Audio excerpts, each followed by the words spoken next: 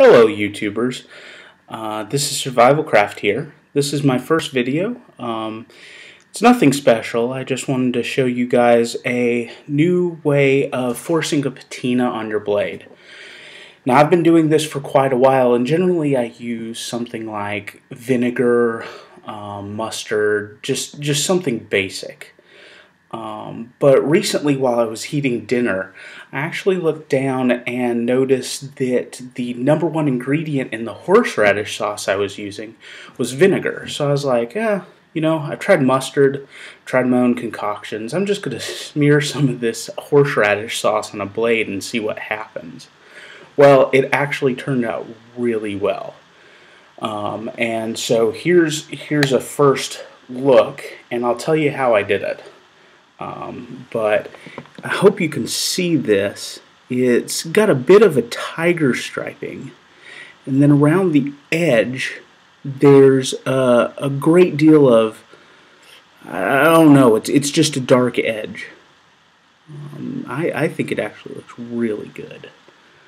I don't know if you can see that. I also tried it on some larger knives. I got this one to just show you what it originally looked like. It has a little bit of discoloring. But then on the other side, and I think this is wicked awesome, there you go. Isn't that thing so cool? Well, okay, so how I did it.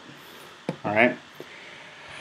I went and bought very chunky horseradish sauce. Now, it takes chunky horseradish sauce. You can't use the smooth stuff. For some reason, it just doesn't work as well. So, get the chunky stuff, take it, and just smear it really thick all over the blade, stopping where you want this wavy edge all the way up. Try to keep it off the blade. You want the actual cutting surface. But just all the way up, and let it sit there for about 40 minutes.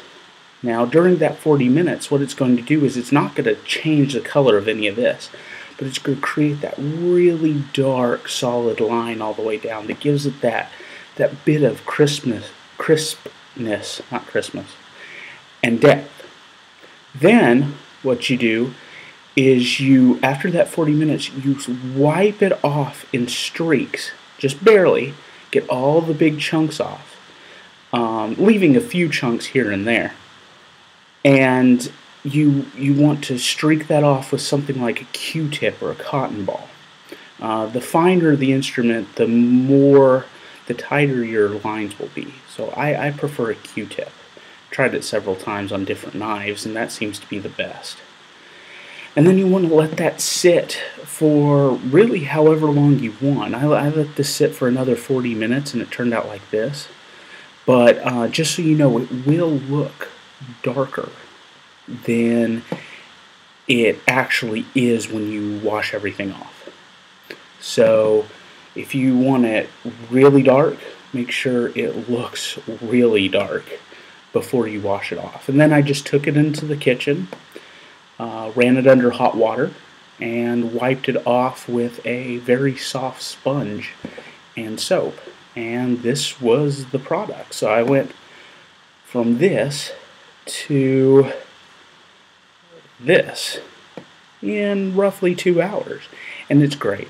I mean, not only is it aesthetically appealing, but it will protect the blade, and that's really what I wanted. I wanted something that I didn't have to worry about oiling all the time, although I do keep it oiled. But something that I could let sit a bit, especially when I'm outdoors. So, well, that's the video. Other than that, I also did this one. Really nice looking. Love the thing. And, of course, besides the Kukri, my favorite Opnels. I guess they're higher in carbon. It just looks amazing. And it looks even better in real life. Trust me. You've got to try it. Well, thanks guys. This is my first video. Hopefully there will be more to come. Next sometime soon, I'll be reviewing this Kukri. So stay tuned. Have fun.